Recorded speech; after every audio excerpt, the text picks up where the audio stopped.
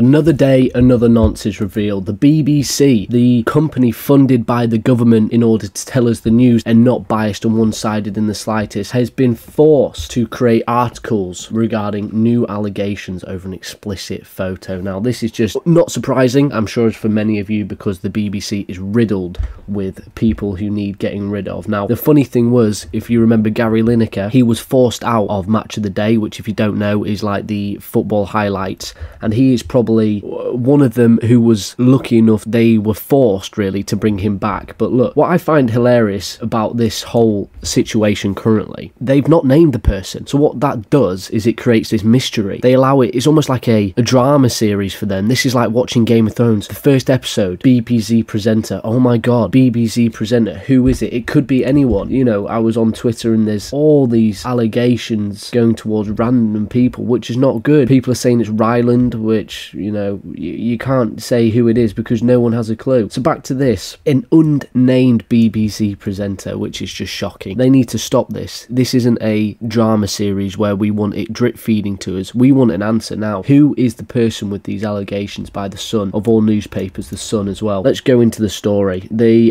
teenager apparently was paid for sexually explicit photos.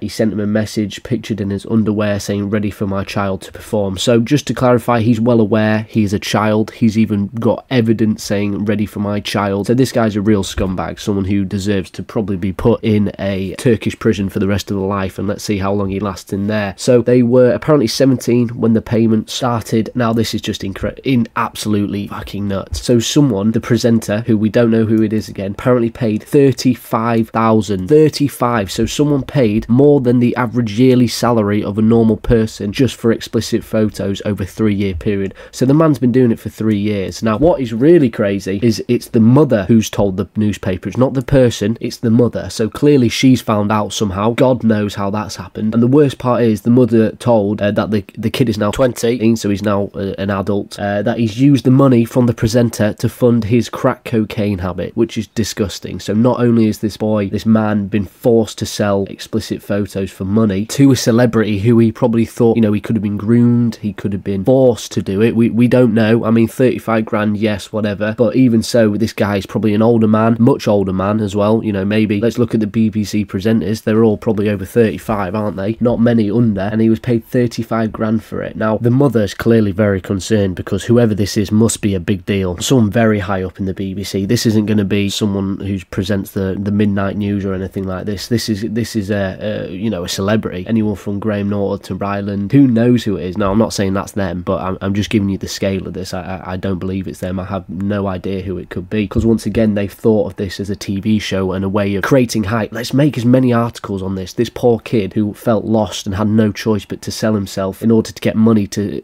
fund his crack cocaine habit. It's disgusting. But yes, the family is reported they became frustrated that the star remained on air. So clearly, I presume they went to the BBC, they spoke to them and explained this is what's happened. So the BBC spokesperson, which is probably someone we've never heard of, we treat any allegations very seriously and we have processes in place to proactively deal with them. Well, not very good processes, because the person's still on air even though you know who it is. So look, I think it's disgusting. I think there's paedophiles within Parliament as well who are still in power. I'm not going to get into that. So as part of this, we receive information that requires further investigation or examination. We will take steps to do this. So it's just a load of nonsense. They're just spewing shit. This is just chat GPT, Control-C, Control-V, stick it, print it out on dad's printer and we'll speak it out. It's disgusting. So the family alerted the corporation and then went to the Sun. Incredible. So the Conservative MP, which by the way, don't forget the government fund the BBC, so who knows how much of this BS you can trust. It's vital that TV companies have in place the right systems and processes to ensure their stars who have disproportionate power and influence their lives, careers of it, don't abuse it. See, this isn't the first time. For example, Jimmy Savile, I know it was a long time ago, but he got away with it. That's one person who got away with it. And if you watch the documentary on Netflix, which I seriously suggest you do, it's mind-blowing. It will show you just how much he got away with. Now here's another article, and again, top presenter has been taken off air. See, poor Rylan is getting presumed, you know, due to maybe him being gay, I don't know, or being someone who's open about being gay. He's getting potential hate. See, this is the BBC and the Sun's fault. This is disgusting. See, Gary Lineker certainly ain't me. Hate to disappoint the haters. This isn't the way to do things. His name should be out in the open and say he's being investigated, especially when they have proof, they have evidence, they have text messages, they have probably the pictures as well. I don't need to see that. See, this is the problem. The BBC are covering their own skin. They don't want to say who it is. Let's try not tell people who it is. We'll just get rid of him. We'll do it quietly, discreetly. No one has to know. We'll just keep him over there, put him in the naughty corner for a year, and people will forget, and then we'll bring him back and we'll go on air. 35 grand! Bro, some people are fucked up in this world. See, they've called an emergency meeting, which means fuck all, mate. It means a sweet FA. It means bollocks. See what the Sky has to say.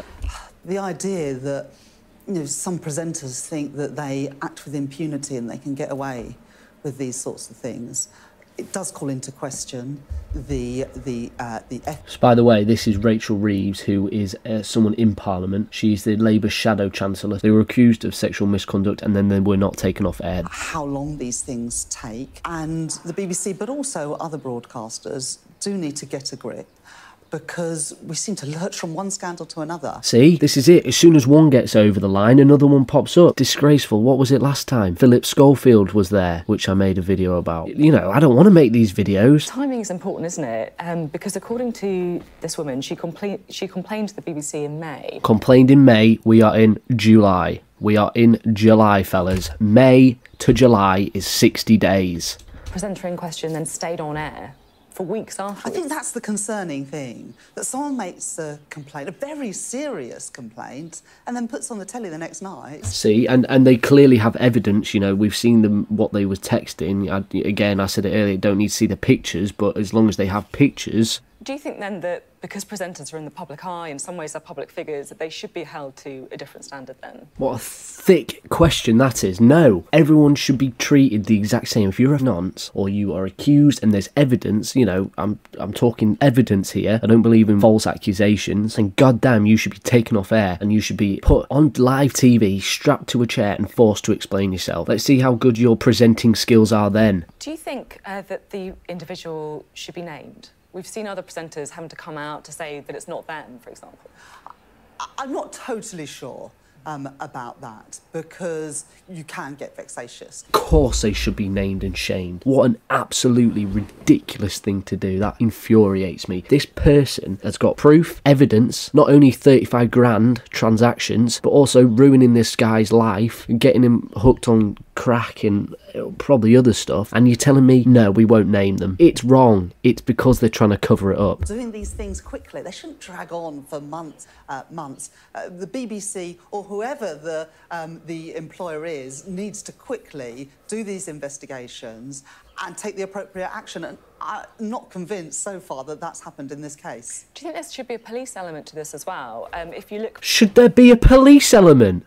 I don't know. What do you think? Look, this is just ridiculous, isn't it? Of course the police need to be involved. Sexual exploitation. If this was a normal person, the police would already be involved, wouldn't they? The police would be at their door. They would be in a prison cell. But because this is the BBC, they're trying to do everything they can in order to keep this quiet. I think this is disgusting. They're treating this like it's a game. Let's create as much suspense around this as possible. We're not going to tell you who it is, so you can speculate and, you know, create stories up about people and celebrities that have, you know, these presenters have to come out and say, oh, it wasn't me, it wasn't me. That's wrong. The people who aren't involved in this are getting involved in it now because it's the entire corporation. The whole entire BBC is flawed, and we're seeing it now. Presenter after presenter, person after person getting exposed for being a bad person, and it's wrong and it needs addressing properly. And the best way to do that, by not dancing around the fireplace, not sure who is who. They need naming and they need evidence putting out there so people can see it. And oh, but they'll get witch hunted, blah blah blah. Who cares? You've made your choice. You've made your bed. You know what you've done. If you're okay doing it and spending 35 grand on explicit pictures, then I do not give a fuck about what happens to you from now on. I hate to break it to you, but I do not. I think that's it. Shocking stuff, but again, no surprising. I mean, who is it? Who do you think it could be? I suppose we got the evidence. It was someone who was in a presenting in May and still was, and it took the mother to go to the Sun in order for this to get released properly. The BBC knew and didn't make anything about it. Don't forget about that. Anyway, that's it. See ya.